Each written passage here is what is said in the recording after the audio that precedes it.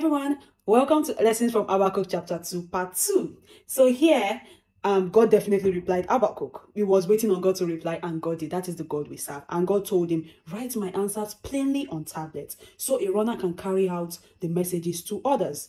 And God told him, this vision is for a future time. It describes the end. It will be fulfilled. So one of the lessons here is that we should always write down the instructions God has given us. We are humans. It's possible for us to forget. And some of these instructions might not be for now, might not be for the immediate. It might be for the future generations to come, okay? So it's important for us as believers to document whatever instructions we get from God. And God also says here that if it seems slow in coming, wait patiently, for it will surely take place. It will not be delayed. God understands that as humans, sometimes we are eager. We want things to be done fast, very quick and things like that. But God is telling us that to us, it might seem it's coming slow, but God is encouraging us today to wait patiently because it will definitely come. That thing God has promised you, it is coming. It will definitely happen.